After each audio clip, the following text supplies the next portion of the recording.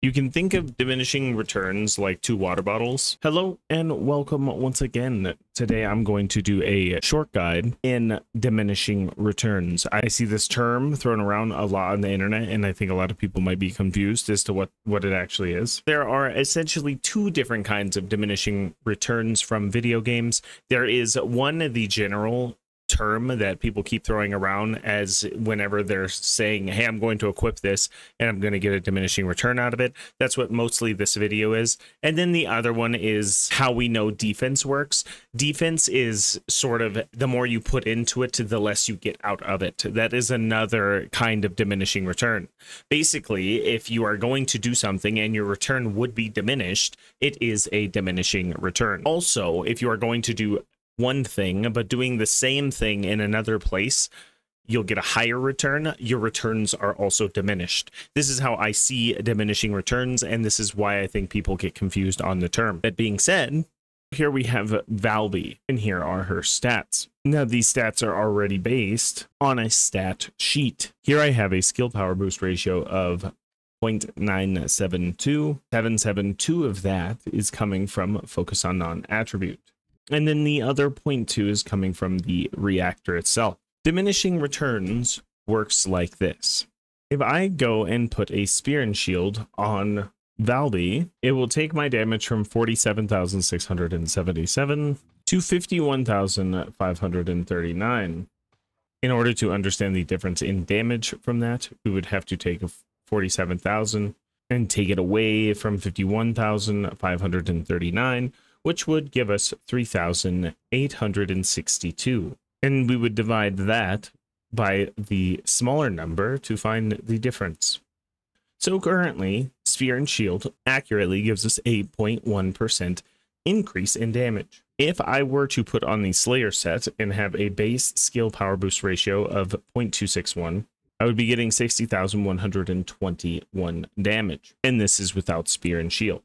If I then equip Spear and Shield, it will give me a 342, and my damage will be 63,900, which, if you'll notice, is the same amount of increase as before. So if the only thing that changes is a set amount, that set amount will give you a set amount of return. The only difference is we already had 60,121 damage instead of the 50,000 that we had before, only netting us a 6.5 return on investment. And this is how diminishing returns actually works.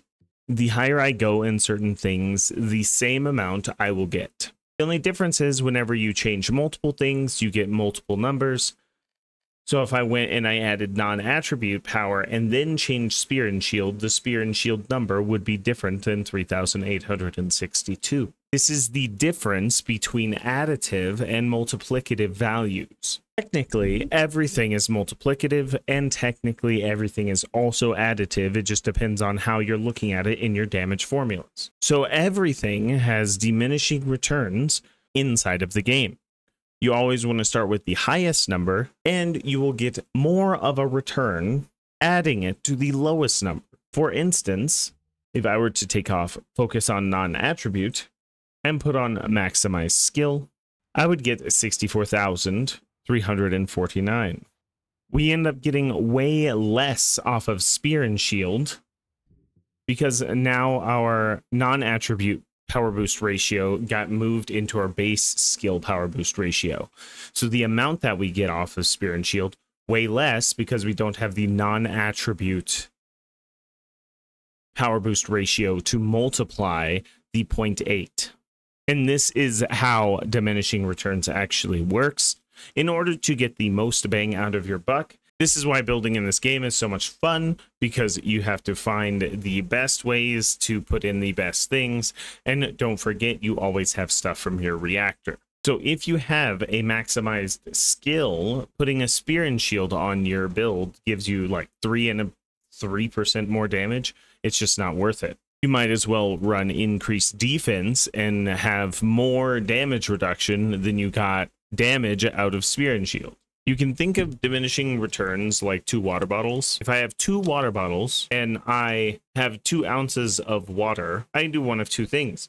I can put 2 ounces of water inside of one of these water bottles and multiply the other water bottle by 0.2. Or I can get a third water bottle and multiply both water bottles by 0.2.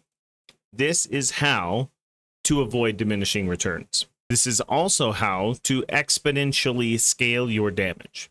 The more sources of damage that you have, the more damage output it will be, because they multiply each other.